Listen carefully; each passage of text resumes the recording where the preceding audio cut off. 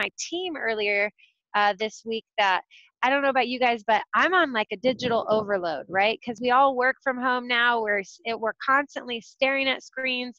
If we're trying to get better at our craft, what's the best way? YouTube, different things like that. So totally respectable group of people trying to get through this. So if that's you, thanks so much for coming regardless of how you're feeling tonight. We just really want to appreciate that. But we're going to dive in soon.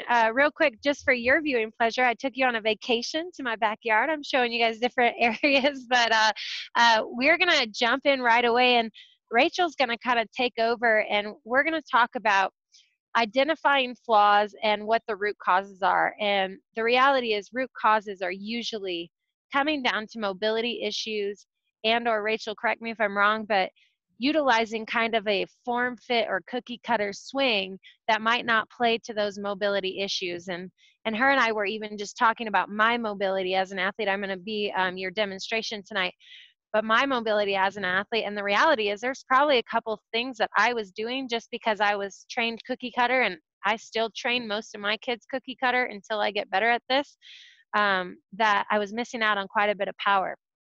And so we really want to identify the way that you guys and give you guys some quick tips on how to look for mobility and how it's affecting your kid's swing. So I hope you guys enjoy tonight, and feel free to drop questions. I'm going to be away from the computer, so Rachel, if you'll just watch the question monitor as we do all this. Yeah. All right. We're going to start with just the kind of common flaws that we dealt with last, two sessions ago when we talked about feeding the flaw and how to correct your issues with drills. Today is really going to be about tackling the root cause of the issues. So typically, we talked about this before, and I'll reiterate, swing flaws come down to three things. They come down to a lack of strength, which is the most common. They come down to a lack of mobility, or a lack of, just inability to complete the movement for whatever reason. And then the third one would be just straight up mechanical, I've been taught incorrectly kind of thing. So we're going to kind of talk about where some issues are at the root cause. And then we can kind of talk about some things that might be overcoached or just utilized in the wrong way. So the first one that we talked about last time was getting stuck on your backside. And so like that, those are hitters that kind of hang back, and you can see how when they land at their launch position, they're like most of their weight's on their backside and it never leaves. So those are hitters that get stuck. They typically spin off a lot of balls, and it gets really, really difficult for them to barrel anything up without slicing it, or without, just hooking it.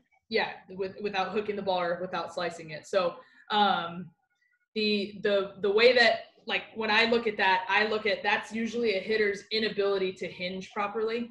And so Liz, if you can get into a proper hinge position, so if you could stand sideways, right, and then just kind of put front rack the bat like it's a front squat, front rack the bat.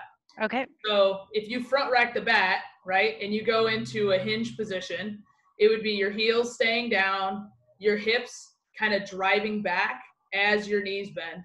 So go ahead and go into a hinge position. Okay, so right there you can see how her hips drive back and her knees do come out over her toes a little, but not excessive. A hitter that wouldn't be able to hinge properly would be a hitter that would look like, as they're going into it, they're going to topple over the front. They're going to put all their weight on the balls of their feet. And then you're going to have a hitter that falls over the plate a lot. And then, so they feel that. And so what do? They hang back on their backside. So if you have the ability to hinge, especially as you're moving forward, right? As you take your forward move and you can't hold yourself into that hinge position, you're going to naturally get stuck on that backside, and you're going to load into your knee a lot more. You're going to load into your quad a little bit more.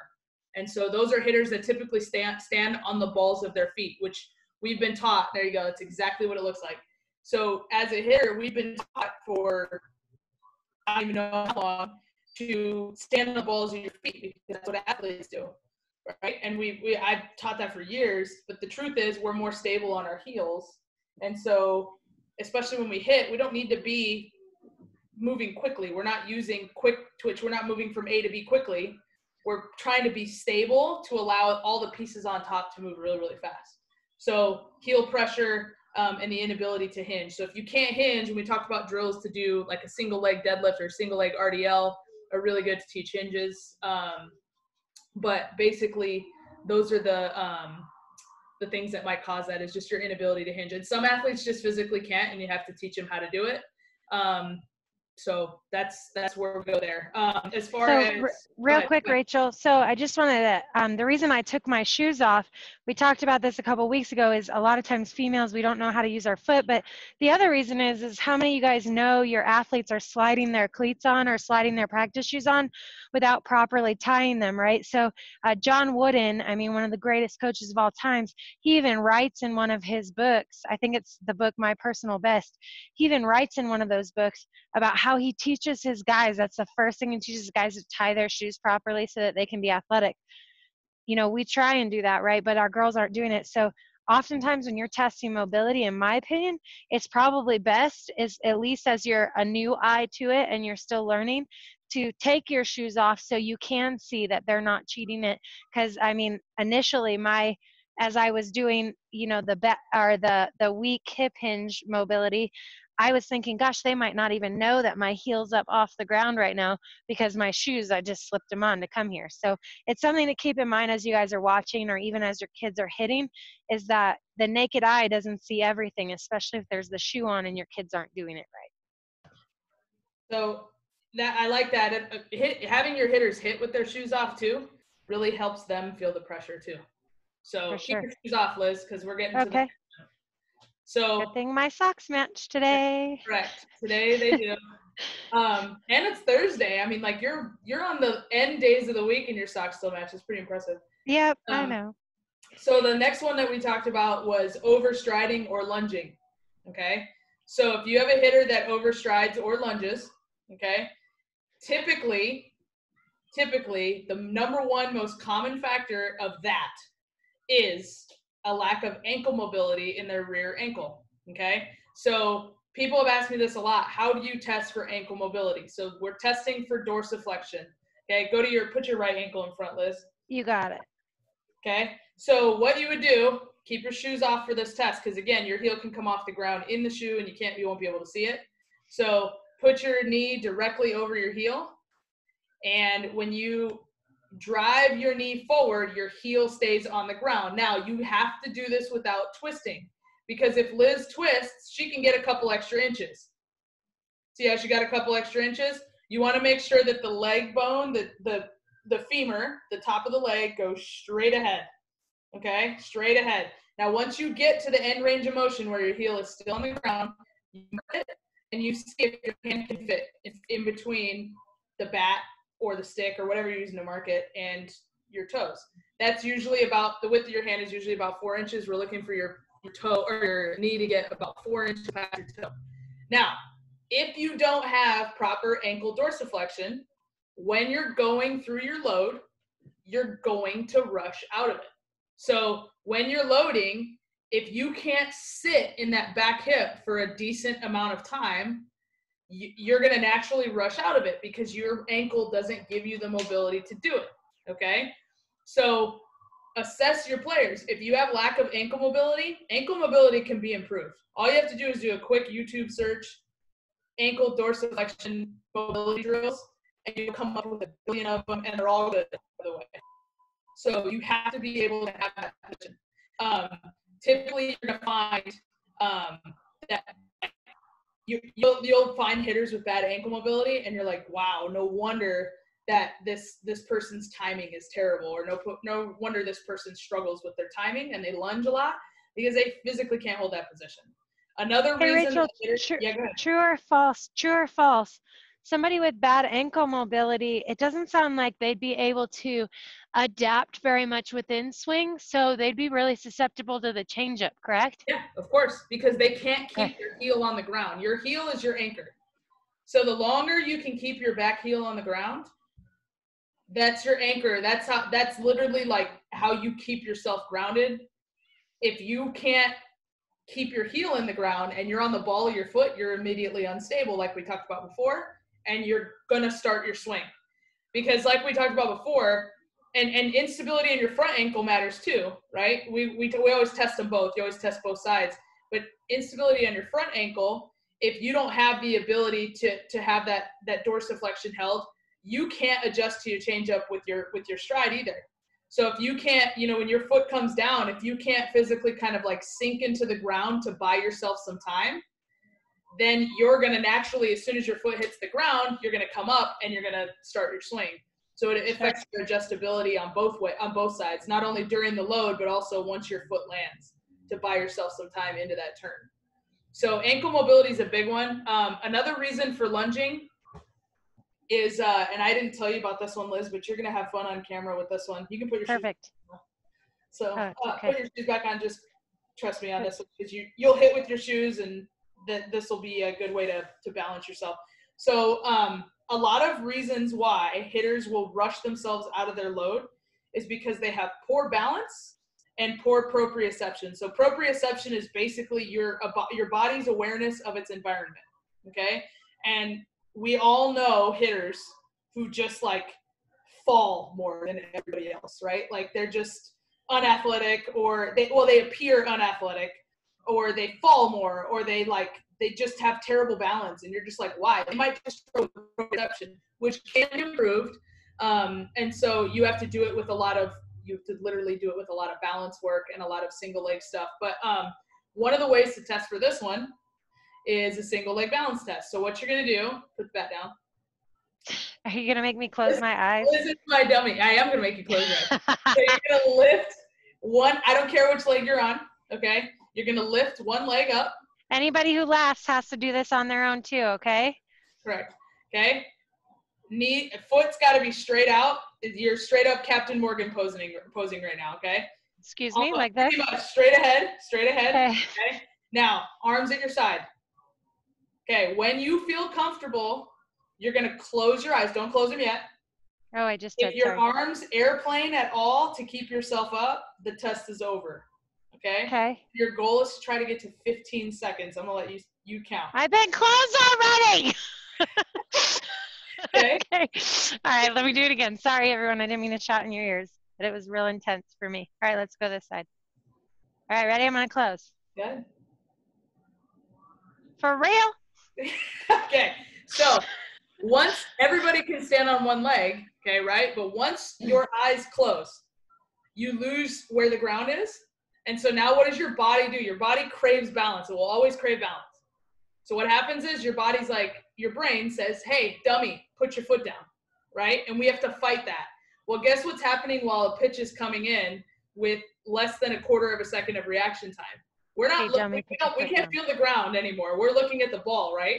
So if we don't have good balance and good proprioception and awareness of our environment, you probably shouldn't spend a significant amount of time on one leg, right? So if you think about like major league hitters like Javier Baez, or I'm trying to think of other big leg kick hitters. Javi Baez is the first one that comes to mind. If he had poor balance and poor proprioception, like he would never get on time. His foot he'd lift that leg and it'd come right back down because he'd have no choice. But if you notice, he can sit in that back leg forever, right? And so that's something that he can do. That might not be a thing that your hitter does. And so you want to put the foot on the ground. Now, at the same time, our natural inclination is like, well, why do you need to leg kick at all? Well, Javi Baez, like not, I know that I coach in the Cubs organization. I've never worked with the guy, okay, ever. So I have watched him hit. Like, if he needs that move, it needs to happen in his swing to take slack out, to get him to separate well, because he's a pretty loose moving guy. If you take the leg kick out of a hitter like that, you might make him worse, right? He might need that move. And I'm not speaking for him. I don't know what he needs. I've never worked with the guy. I've just seen him hit, okay? But that might be what he needs, and you might be making a hitter just to make it simple, right? But you also might be taking a hitter that has terrible balance, hits with the leg kick. It looks great. They hit great in practice when all the environment is under control.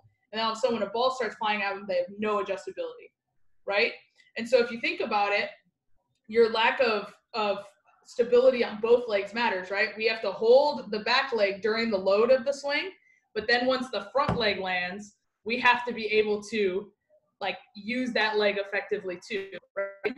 And when you do that test, look at where the instability is coming from, right? If you see the lower leg or the ankle is trying really hard to stabilize, that's what you want to see, right? When you start seeing the hips and the arms try to do it, now you're looking at a hitter that doesn't have good control over their body, right? Because typically what you're testing for in that test is lower leg stability. But if you see that ankle wiggling all over the place and it's really struggling, then you might have an ankle mobility issue as well. So that's something that you can look at. So Rachel, as I'm trying to anticipate, utilizing this, and one of our goals, guys, is that you guys use this as practically and as quickly as you can, because we'd love to then turn around and have feedback as to what you're experiencing. This isn't like a let's preach to you guys for the next 6 months and then you eventually think about it in 4 years from now. We're hopeful that you're able to find ways, even if it's on yourself, to test this out. But Rachel, as I'm kind of thinking, this is bridging baseball and fast pitch, right? I'm kind of thinking more in baseball than in softball, but some of those, diehard softball players, they watch a lot of baseball guys hit, and usually their favorite player is the one they try and emulate, which I think is incredible. I Yep. think that needs to happen more often. But would you say that is a great way, doing that test might be a great way to take a young kid who's thinking that they want to be a leg kick person and teach them as to why maybe that's not the best move for them? Yes, I would take a player like that, and I've done it before. Is I give them two choices. Number one, you work every single day to improve your single leg balance if that's what you really want to do, or you simplify your move. You have two choices, right? And then some hitters are just like, screw it, I just want to put down and go then Albert Pujols style or Rachel Holden style, just a tiny little toe tap or a simple move.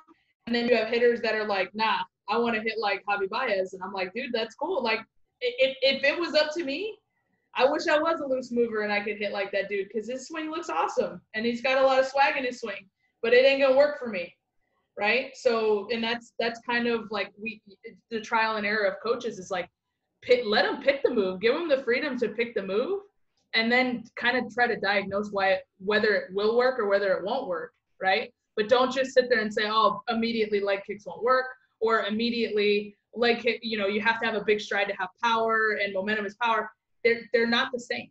Like, they're not the same, and you have to understand what works for each hitter.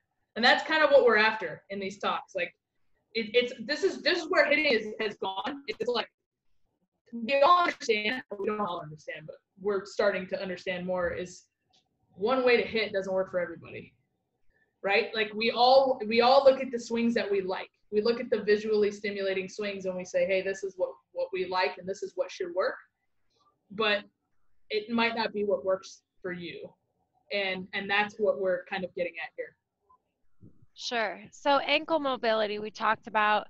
What do you think we should address next? We've addressed the flaw of sitting on the backside too long, the flaw of lunging on the front side too early. What's next?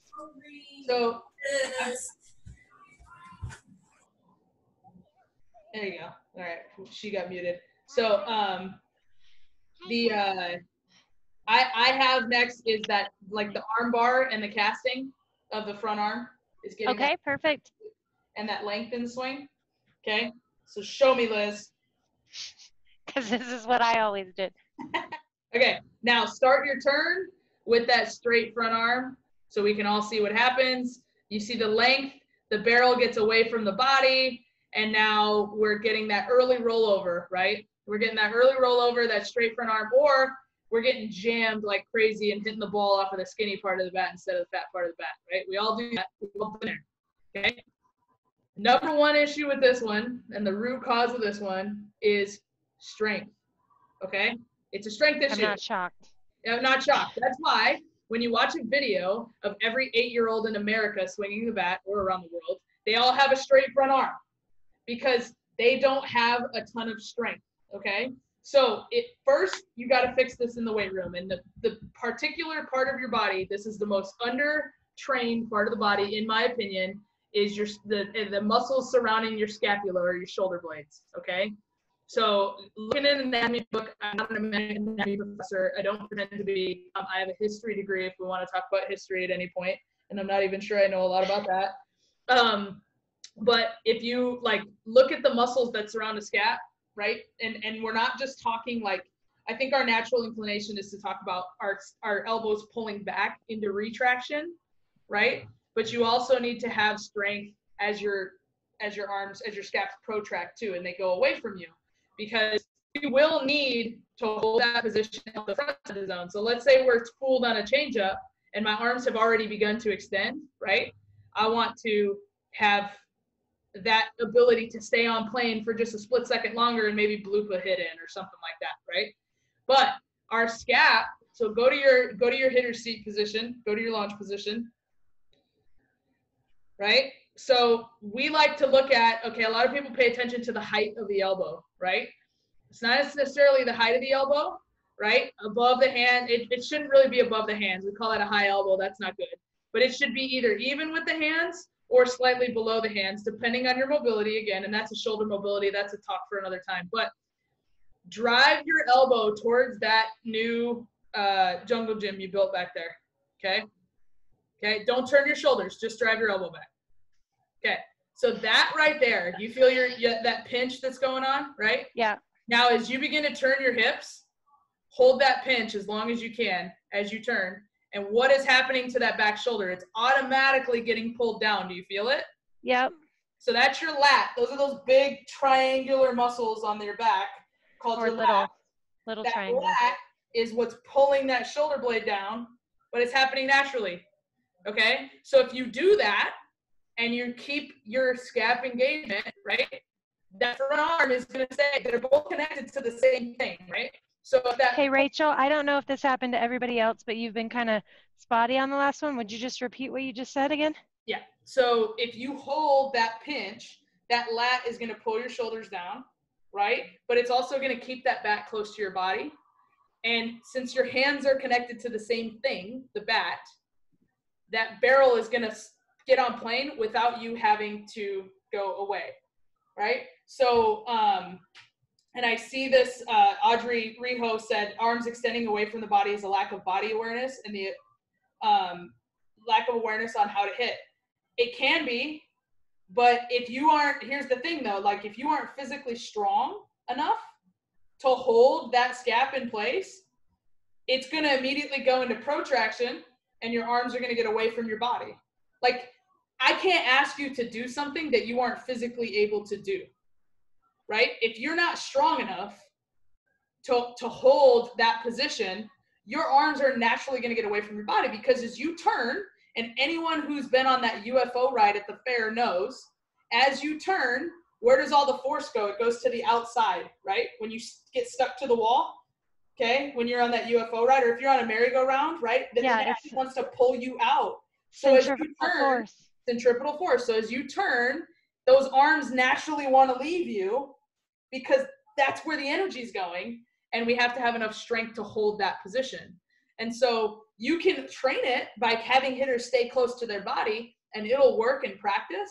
But the minute they start swinging fast, those arms are going to come away from your body because they don't have the strength to go. So in my opinion, if you see a hitter that's getting that front arm extended a bunch, that's, hey, I need you to go, and I need you to like train to do some pull-ups, maybe some handstand holds, maybe something where you can hold things overhead. As baseball and softball players, I was always told, we don't lift overhead.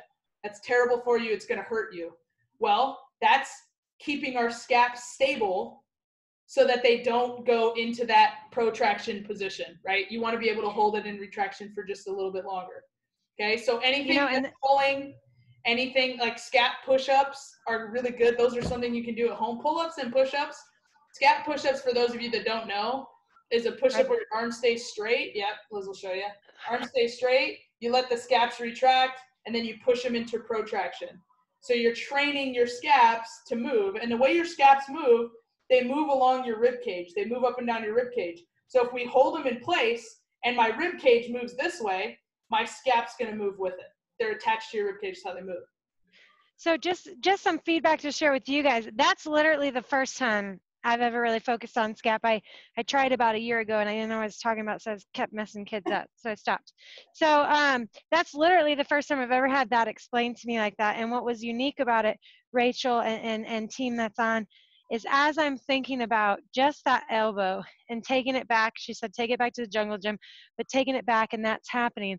And as I'm rotating and trying to hold back, literally my hands are naturally getting into the position that I am like pounding into my kid's head that they have to get into on their own. I'm not thinking about getting my hands to that position at all.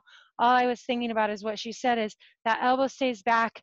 I contract that scapula and I let my hips start and try and hold that as long as possible. And I could see where that is incredibly fast. And as I picture, so we talked about centrifugal force, guys, that's the circle move that's kind of pushing everything out. I think about there's a picture of Crystal Bustos, a hitter I'm very familiar with, hitting this ball like god awfully, like all the way up a light post as far out as known to man. And what's the coolest thing about that is that when she's striking the ball, her ponytail, for those of you that don't know her ponytail was like about down to here, is straight out because she's literally created so much force as she's rotated the hips that everything has gone away. So it's kind of an incredible thing to think about how easy that just became. And I'm not strong in my upper body at all. So for those of you guys struggling to get that point across, I mean, I would say some words that really resonated with me was that elbow back to whatever's directly behind them at the time, and also just holding it there as long as you possibly can while you rotate. Those two concepts were very easy to grasp onto and really got me into the right position. So just feedback for you guys. One thing I'll tell you, so Liz, if you could face sideways on the camera, we'll both do this one. Like this? Yep, where you are is fine. And put your elbows up where they're parallel with the ground, like this. You can holding my bat. Nope, put your bat down. Just put both arms. See you. They're up. They're 90 degrees, right? Pull them down, and then so they're parallel to the ground. Forearms parallel. Good. Now, without pulling your elbows straight down, pull them straight back. Okay. Start they're even with your shoulders, and then pull them straight back. Do it again. Okay, go ahead.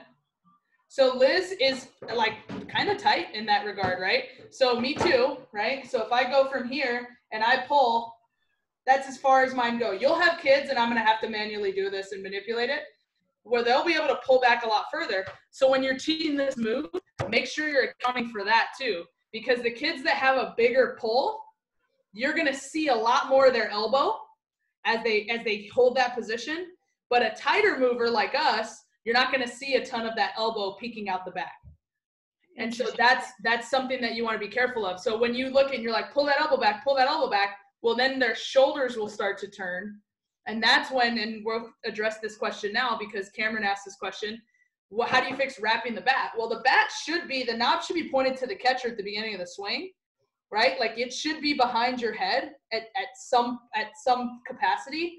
But when you start over wrapping, that's just a hitter trying to get strength somehow, some way. Instead of holding that scap into that position, they're trying to create the same thing by overturning their torso. And so those are the hitters that you get that are really, really jammed. So, and it's, again, when you see that overturning of the torso, it's going to be, and we'll kind of address this now with the torso test, which Liz did earlier, is you'll kind of be able to diagnose what kind of moves your hitter needs. So if you sit there, do you get your bat? Yep, sorry. That's all right. I'll move back so you can see my feet. Getting down. Getting a workout into this is fun. So if you put your right foot over your left foot and keep your feet flat on the ground, bat behind you. Now turn to your right. So go back to the middle. So what you're looking at is you're looking at her sternum. So if you look at where her necklace is, okay, right above the tilt sign, her necklace, that's the spot where we want to see. So right now facing the camera is 0 degrees. And then as she turns, if she was facing completely sideways, it would be 90 degrees. And we're kind of just deducing where she is in there. So if she turns, Liz can turn while keeping her feet on the ground like she is. She can turn really far. So she can turn about 65, 70 degrees inward to her right. And then now switch your feet and turn to your left. And she could turn even further on the left. You can see that sternum got further. So what I would say is you would classify as a loose mover. Now I'm going to do the same test. And I know you can't tell where, like you can't see my feet, but you don't need to. I'm going to do the same test. Okay. And we're going to show you how we're two different hitters right now. Okay. Ready? That's me to the right. Okay. I can turn about 40 degrees. Okay. And then this is me to the left, and it's about 45. Okay. So I don't have a high level of mobility, and you do. So Liz is most likely going to naturally wrap a little bit more than me because her rubber band in her torso is longer than mine. She's naturally going to do it. I'm going to naturally do it a little bit less. So before you say, oh, you're over wrapping your back, make sure you know what kind of mover you are. Now, Liz, if you had your mobility on your torso and your elbow would go back really far, you're going to see a lot of, if you were hitting from the pitcher's view, I'd be able to see almost your whole jersey number, but you're not that mobile. So right now you can't even see the pitcher if you turn that much. Right.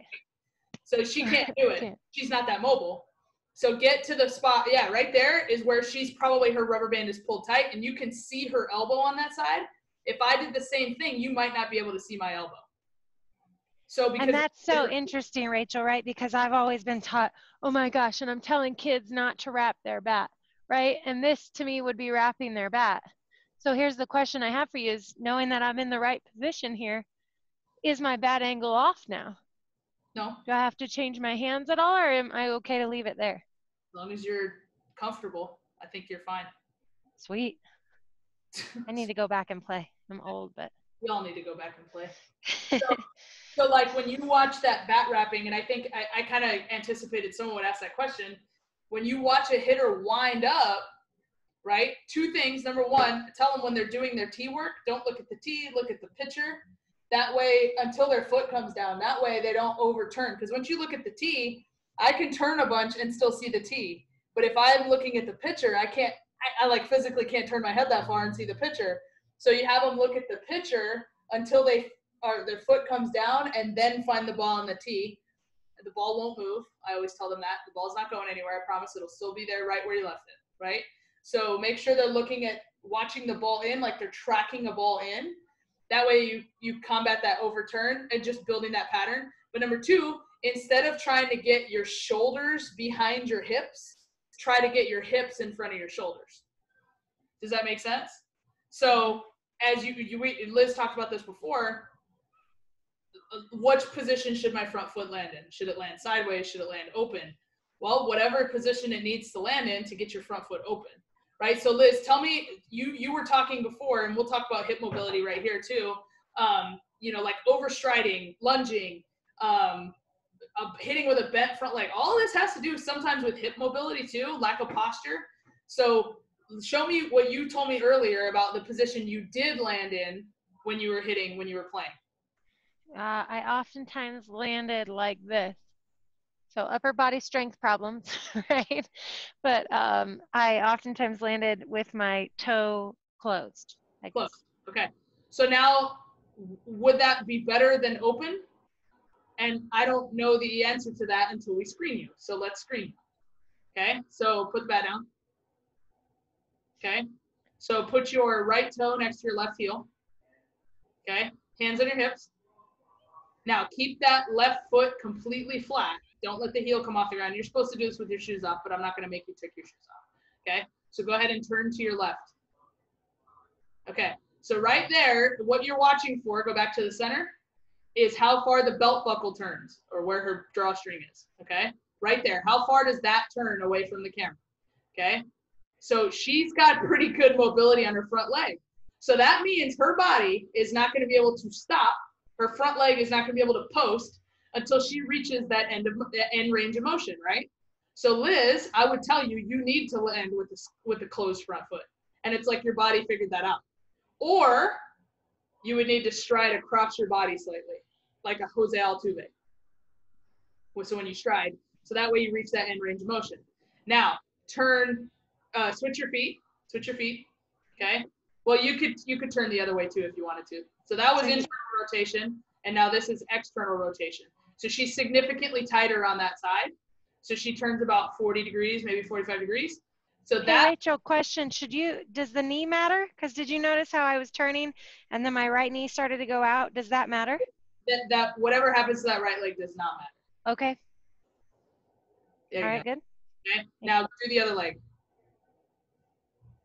So there you go. So go back again. You're significantly tighter on that side, not significantly, but you turn about 55 degrees there, and then now turn to your right, to your left, I'm sorry. Ooh, I'm Without going to put my hands back on my hips. Sorry, guys. do it. Okay. And she's really tight that way. So she's at about like 40 degrees. Okay. So what you see is if you have high external mobility, so do that again. Okay. Turn to your left. If that is high, if you're super mobile on that side, you're going to need a bigger stride. Okay. So if you have hitters that naturally walk with their feet out, that's typically someone who's stuck in external rotation, like duck-footed kids. They're going to need bigger strides. It's just the nature of the business. That's usually how it goes. Because your body will not transfer energy to the next segment until the segment below is able to stop, right? So if we can't stop, if we're still turning because we're loosey-goosey, that's where you have hitters that need bigger moves. So I think of immediately, like back in the day, of like a Jeff Bagwell, right? You remember watching him hit for the Houston Astros? What about Francesca Anea? Huh? Francesca Anea had that huge stride. Her too? I would love to measure her hips, right? Because they have to hit with that super wide base or else they're not stable and they'll never get to that position of stability. And so if you're trying to make your swing more efficient, you have to address those kinds of things. So I know we kind of got off topic. We're not really talking about flaws. We're talking about swing building and swing styles now, but all those things matter, right? And you have to be able to assess those. So, and this kind of goes hand in hand with like a posture in your swing. So like being able to hold your posture as you swing, a lot of that has to do with your hip mobility, right? So if you have really tight hips like I do, okay, and you stride like with a closed front foot, okay, I have tight hips. You stride with a closed front foot. As soon as I turn, I'm going to reach my end range of motion, and I can't stay there any longer. So what am I naturally going to do? That front foot's going to give, but I'm going to pull off with my upper body because your body is not going to injure itself. It's not going to happen. Okay. So tight hips here, you hit your range, and then you've got to open your chest. Because you're going to stand up, because standing up is way more stable than staying leaned over, right? Right. So I can't stay there. So you're going to stand up. So what are you going to do? You're going to pull off the ball. Right. Okay? So typically when you have a tighter hipped hitter, they're going to land with their foot more open, or they might even stride open. They might step in the bucket, people, and that's okay. Not that much, but it's okay, right? Yeah, just careful. So when you get there, and especially if you have, and this is a very common movement profile, okay? This is like the most common. Most kids, ages like 11 and under, have tight hips and loose thoracic their loose upper body. And here's why. Because they sit in a chair all day at school, and what happens? Oh, I need something out of my backpack. I go get it. Oh, let me turn around and talk to my buddy behind me, right? Let me reach down and tie my shoe. They never get up, so they never move their hips, but they're really good at moving up here. So they have a really loose upper body, really tight hips. When you have those hitters, what do most kids do? And every parent has yelled at their kid for this. Don't step out. You're stepping in the bucket. Don't step out. Well, they're trying to reach their end range of motion faster. It's like their body is picking the right move, and we're coaching it out. Right? Now, I'm not saying all of your hitters need to step open and do all that. You need to train this in different ways, and that's another topic on another time. But if your kid is stepping in the bucket, is it really like a mechanical issue, or is it just a mobility issue that we just need to either improve their hip mobility a little bit, or just maybe change the position that they land in, right? Because our foot is, you ever see the hitters that land and their foot naturally opens or they roll out on the outside of their foot? The closer you are to stable at landing, the quicker you're going to be. And so with a hitter that is looser, you're going to stride closed because that's the quickest way to get to stable, right? And then with a hitter that's tight, you might need to open that foot almost to the pitcher, right? And then that's where you're going to reach your level of stability too. So experiment with both, and you'll find out which one is quicker. You'll find out really quickly, actually. But experiment. Interesting. It's not blanket for everybody. No, because I actually have a hitter that's been on the call quite a bit. And as I'm just thinking about her swing. First off, she's pretty big. She's got pretty big motion on the backside. She's still very weaker upper body, so she does a lot of what we talked about, long arms sometimes. And then she strides, and oftentimes when she strides, she will almost stride closed-toed. But her first movement as she goes to torque, and she's very fast, hits with a lot of power, but you'll see her go like this and release, like that hitter that like cannot ground down because she's just, her hips are incredibly tight. So that's great. And she's a pitcher, so does that usually correlate? Yeah, I think you could do this with pitchers too. Some pitchers, like Monica Abbott, land with their foot completely facing the catcher, right? And then you have pitchers like Danielle Laurie that landed with their feet completely sideways, right? Right. It's again, it just depends on the pitcher. It depends on the mover, right? So you're gonna find as coaches, like as you go down these coaching rabbit holes, when hitters ask you questions like, "Hey, how do I stop from doing this?" or "How do I fix this?"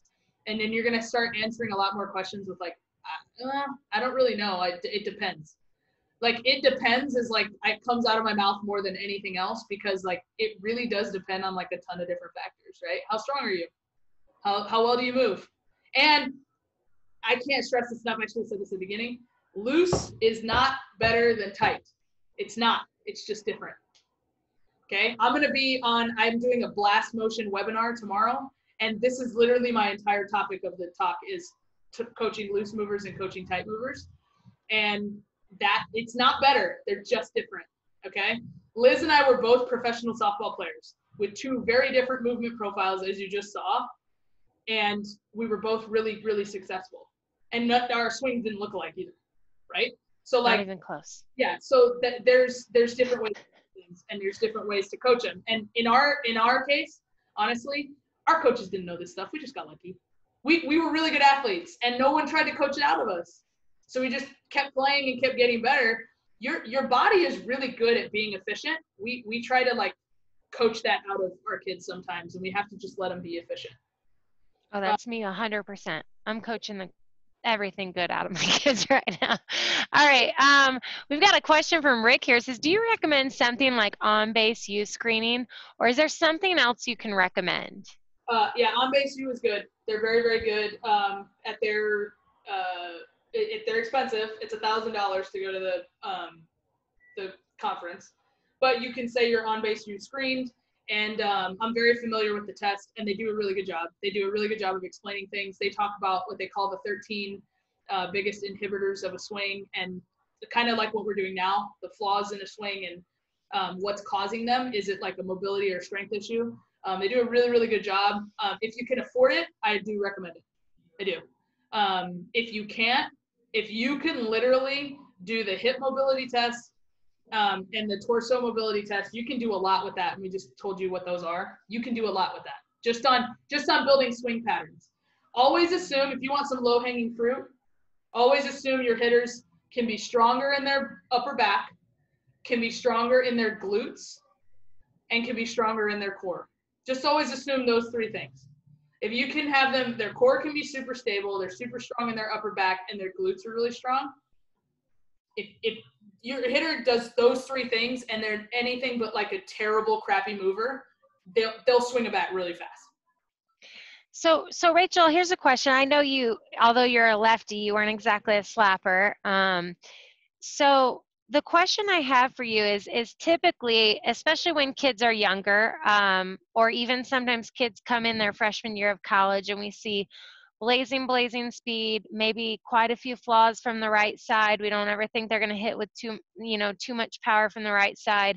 And we check dominant eyes and things, and we just see the tools to turn them into a lefty slapper. Do you think it's probably in our best interest to test their balance? Forgive me, I can't recall the term, but the one where you made me look awesome and athletic on, test the balance first, and B, even if we decide to still proceed forward with that, do you think that we should be adding into maybe our lefty slappers daily repertoire to do stuff where they're working on improving that? Because I mean, the reality is that's more than anything incredibly athletic to be moving at the ball. Now what you're saying is not looking at the ground, landing and anchoring properly, and still being successful. Yeah, I think when you watch a slapper, like if you ever watch a video of a slapper and you like zoom it in and cut the legs off, the upper body should behave very similarly to a hitter. So right. The primary thing you should be looking for with a slapper is making sure they are loose enough to be a slapper. Like you got to have good hip mobility and you got to have good torso mobility. Like you have, if you're a tight mover in any way, slapping is going to be really hard for you. Right. And so even you might be fast. Tight movers run really fast sometimes. They do. They run really fast sometimes. There are some absolute burners on your team that probably can't touch their toes. Right. Yes. Like you can move really fast when your muscles are super taut. Okay. Sure. So you can do that. So first I would assess their mobility first with those two, the hip test and the torso test. But yeah, I think anything that you can do to improve anyone's proprioception should be fantastic. Do a lot of single leg drills. You know, like one of the hitting drills that I've had a lot of my girls do is, and I know Frank's on here and I've had his daughter do this because she has terrible balance. Jordan might have the worst balance of anyone I've ever seen, and she knows it. Like we've talked about this, she knows it. And Jordan has to do a lot of work on one leg.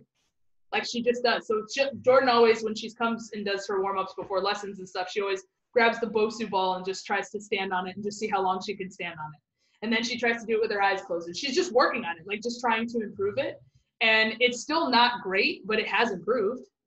And so you can see that a lot. So like with Jordan, we talked about like she's a loose mover with poor balance. And so she needs a big move, but we can't really give it to her because she can't stand on one leg for a long time. So what do? With Jordan, we did a few things, but where we're at right now is she actually takes a step back into her load, toe taps halfway, and then strides. So she keeps herself on the ground, but she uses the ground for rhythm instead of staying in the air and trying to stay balanced because she just doesn't have that luxury, right? So she kind of increases step back, toe tap, go. Step back, toe tap, go. And it really, really has improved her timing quite a bit just because we had to figure out a way to take the slack out of her rubber band because she's so loose, but keep her on the ground, which both of those things are really, really hard. So not to make light of a serious situation, but I feel like I need to go to Hitters Anonymous and say, I'm Liz and I've been messing up hitters for years. I'd like to start talking about how I'm going to recover from this. So I think what on Twitter, we all talk about all this stupid crap we've done. The things people paid me to teach their kids years ago, who knows? If I'm not trolling myself so hard in 5 years after other things I'm teaching now, someone's gonna reference this Zoom call because it's gonna be on YouTube, and they'll be like, "Dude, what were you doing?" And I'm gonna be like, "Dude, I don't know." Nobody knows. Nobody knows. Hey, so now's a great time. Let's just take a minute. We've got about 9 minutes left. Let's open it up for questions, or maybe you can even paint a picture of a hitter that you've been seeing that you feel. It's that one frustrating hitter, like maybe they're a queen of the cage and can just drop bombs all day in the cage, but doesn't translate to the field. Maybe they, can't hit the outside pitch to save their life, but God forbid a pitcher make a mistake on the inside. Let's start, let's talk about that. I know that there are, anomalies out there in the coaching world where we feel like we can't connect. I know when I was recruiting collegiately, there were just kids. I thought they were phenomenal athletes. God, I would have loved to have them come perform on my team, but I knew I probably didn't have the skill set yet to make them better, right? Because they were out of my realm. So anybody have any hitters that stand out or anything that's coming up that they want to talk about? And you can type a little thing and I'll actually unmute you. It's exciting. Yeah, unmute you. You get to talk if you want to. I'll throw one out there just while everyone's thinking of their questions. Don't everybody ask at once, but while everyone's thinking about their questions, a common one is everybody talks about pulling off of that outside pitch or pulling off of the ball. And Liz and I talked about this privately last week. And she was like, okay, well, pulling off is, I think it's this, is this. And I said, honestly, I think it's a deceleration issue. So if you think about it, right, again, we've talked about my hips have to start turning, and then they have to stop. Then that sends the energy to my torso, which it starts to turn, and then it has to stop as well to then send the energy to my arms, right? To get that extension and stay on the path of the ball. So if I don't decelerate my torso, I'm just going to continue to turn. Now, how hard would it be if I'm still turning this way, but trying to hit the ball that way, right? If my shoulders are turning and they never stop, but I'm supposed to stay on the ball that way, that would never happen, right? At some point, we see the ball is outside, we have to stop in order for me to be able to hit that ball. Now, when you watch hitters in fast motion, it looks like they never stop turning. But there's a moment where their shoulders stall, and that's where they're passing that energy into the arms. And so that's where, if you want your hitters to stop pulling off, A, they need to have a stronger core, or B, you can tell them, and I kind of use this cue, is whenever you feel yourself like you're going to make contact with the ball, pretend like somebody's punching you in the stomach. If someone went to punch you in the stomach, what would you do? You would tense your core up to try to make it hard so that punch would hurt less, right? Or like when you're trying to show off your abs, you're like, here, punch me in the stomach, right? You tense them up. When you turn, for those who have abs, I don't have those. So as you turn, right when you get to where you would want to hit the ball, pretend someone's punching you in the stomach, everything will lock up, and then you can let the bat be released from your body. So when we see extension become an issue, that's typically a hitter who's just never stops turning. There's no decel. That's usually what I see. Sure. So And it's a strength for issue. for those of you that don't know what the K-vest is, the K-vest measures a lot of things. It tells you if your hips are going before your hands. It tells you if the sequence is right. It also tells you when your first move is happening. Is it happening after heel strike, or is it happening before?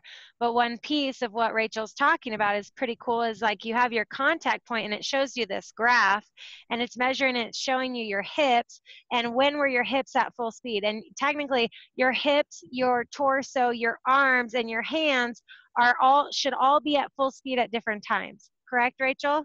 And so, and a lot of times what we see is hitters that first jump on the K-vest, and all of those are lumped together. Everybody's full speed. They might be full speed at the front part of their swing, and they're already decelling at contact, or they don't even get to full speed until after contact because that stop never happens.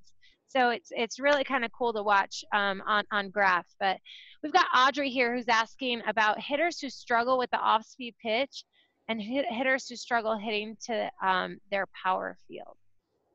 So first of all, everybody's power field is different. So this is a it depends kind of answer. You're going to have a hitter like me, for example. I was a Oppo power. I had a lot of oppo power, but it was fake. It was fake oppo power. If you just squared me up, I would have pulled the ball a lot better. So what I did, I was a lefty. So I would stand, instead of standing square to the pitcher like this, I closed myself off.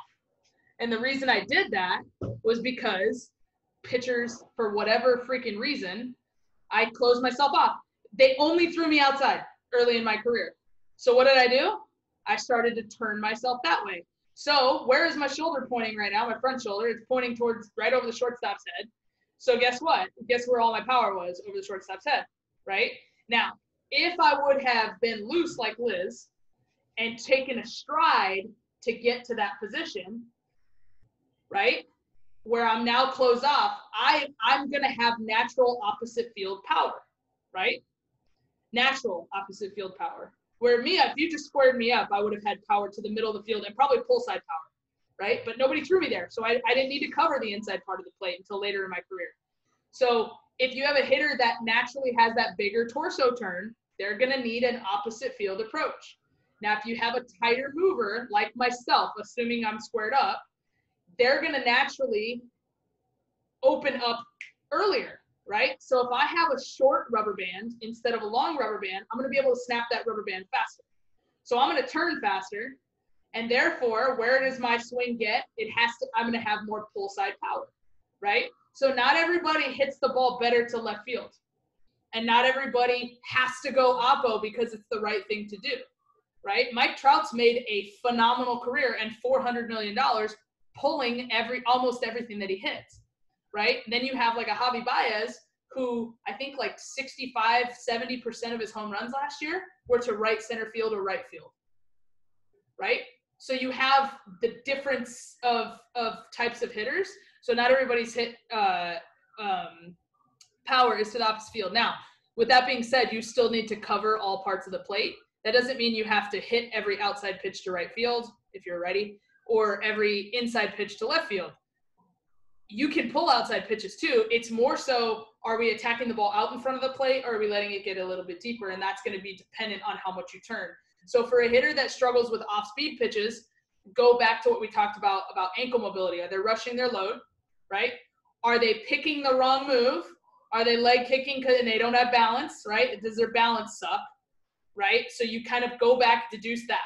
Once we've determined, no, they have really good ankle mobility, really good balance. Okay, cool. They might be firing from the top early, right? Their hands might be going before their hips. They might be out of sequence, and it kind of starts their swing early, and then they pull off the ball. And then, like, it could be a number of issues. Timing is a cause of a bunch of things. There's not usually one root cause, but I would always start at how you interact with the ground first. Always start with ankle mobility, and always start with the single leg balance test. I would start with both of those.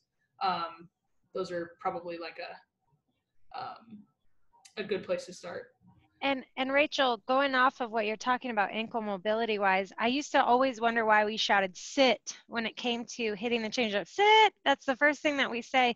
And as a younger hitter and even as a coach, I'm thinking, all right, sit in my back leg. Well, yeah, but I've already taken my stride, so I've already moved forward.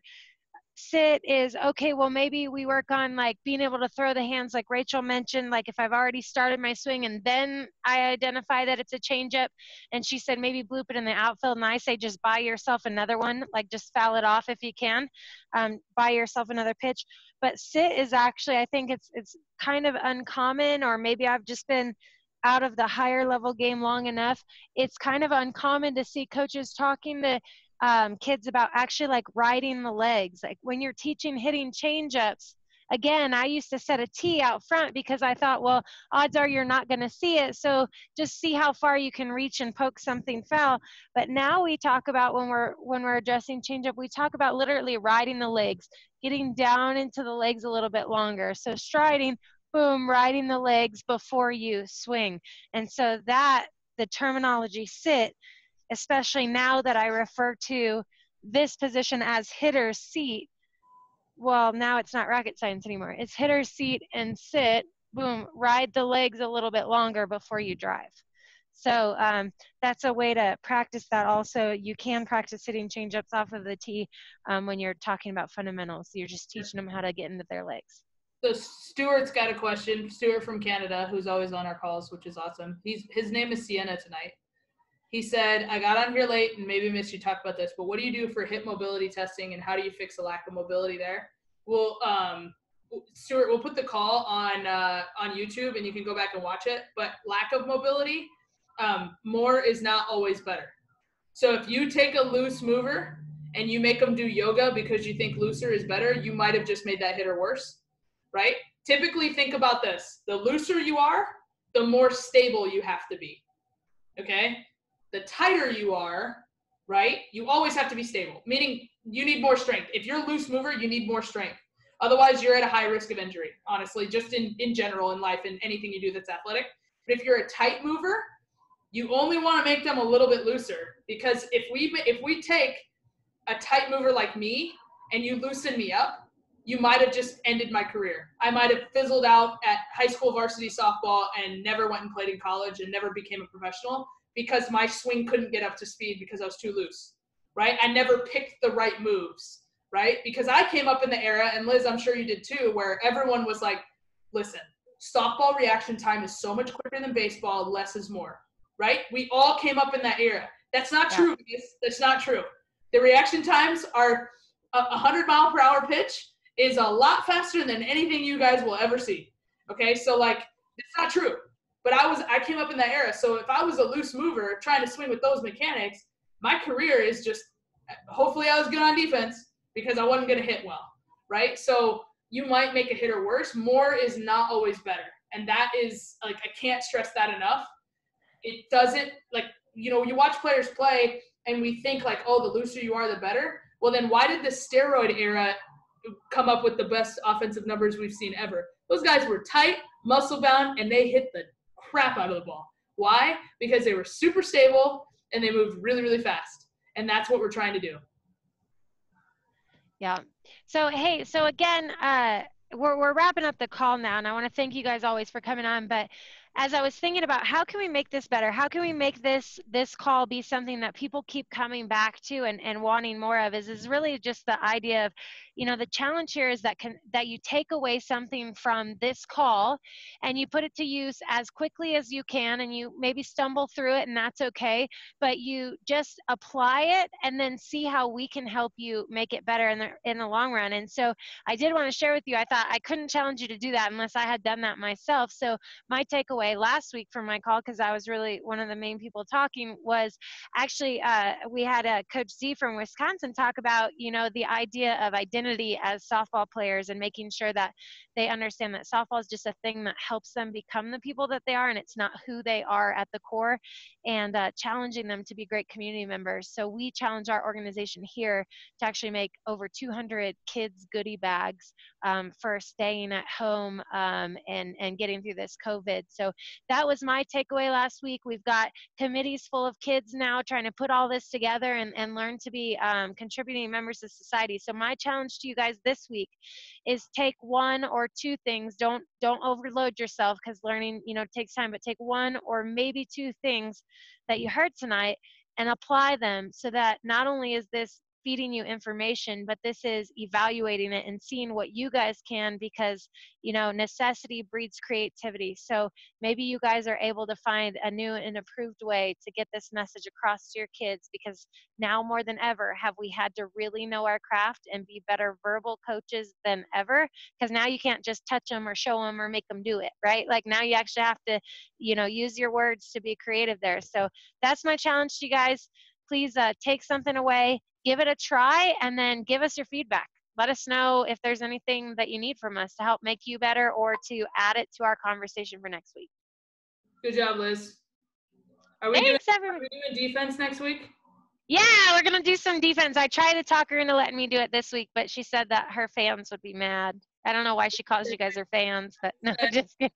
I made you call an audible last week, and everyone's like, are we still going to talk about the same thing next week? I'm like, yes, we'll talk about the same thing next week. So I don't want to be a liar. Okay, well, it was 1 hour prior, and I was like, oh my gosh, what do I? So hopefully you guys got something out of it. And Jack is healthy, and so we're all happy about that. But hey, guys, have a great week. It's so great to see you, and we hope to see you next week. Hey, bring a friend next week, though. Don't just keep us in your back pocket. I know unless you're college guys and you want to win next year, I get it, but share it with your friends. Real quick to answer Brock's question. Hold on. Wait, not Brock. Hold on. Wait. Lil Buster. Jeff from Arizona. With my young daughter, I started using balance pads to feel, using them through PVC heavy bat drill right away, or let her get comfortable balancing with PVC first. I would always start on the ground. Start with stability before you remove the instability. I think a lot of the stuff we see online with people standing on balancing pads and stuff is kind of what we call in this business, we call it eye wash. It looks cool, but it doesn't really accomplish anything. So, you know, just, we call it eye wash. It's just doesn't do anything. So I would always start with stability first before you work to an unstable position. So they don't get. I think we missed something just before that too. I'm so sorry. I put them in the chat. Danielle actually asked, do you have any more information about the right side and left side of the brain in the box? I'm so new on that stuff, or articles I could read. Yeah, Danielle, actually, I was looking it up, and it's kind of funny because, you know, 10 years ago when all this became, you know, kind of more popular for me, at least, mental ABCs of baseball, what is it, Rachel? I'm tripping over myself. What? Anything? the mental game of baseball. Then there's baseball ABCs, things like that. There are books out there, Danielle. Let me look them up for you and share with you. There is an article that I have from many, many years ago talking about that. But yeah, absolutely. I think the scary thing talking about mental game, yep, the mental game of baseball is a great one as well. There is Brian Kane out there. He's kind of like the hot fad guy, and I don't think he's a fad because he's been around, incredibly smart, and names are not my strength, so as I'm being called to remember them, but incredibly smart mental game guys that just talk about concepts like so what next pitch. They talk about confidence being a choice, different things of that nature. But as far as right side, left side of the brain, if you were to go and Google it right now, you would probably see a lot more conversation about creativity, how to become an artist and things. You could read through those, because the reality is there's a lot of testing or a lot of activities you can do with your kids to get them more right brain engaged, and those ways will still translate onto the softball field. But what I was talking with Audra, one of our viewers, and actually one of Rachel's coaches at Fulton Fast Pitch, about earlier, is if you don't know what a kid's tendency is, because we talked about the 5 things and breathing always being one of them. If you don't know what one of their 4 things is one, if they're old enough to get the concept of each, ask them what kind of speaks to you, what do you feel like you do, and the kids that kind of drum their fingers while they write a paper, like those are your movers.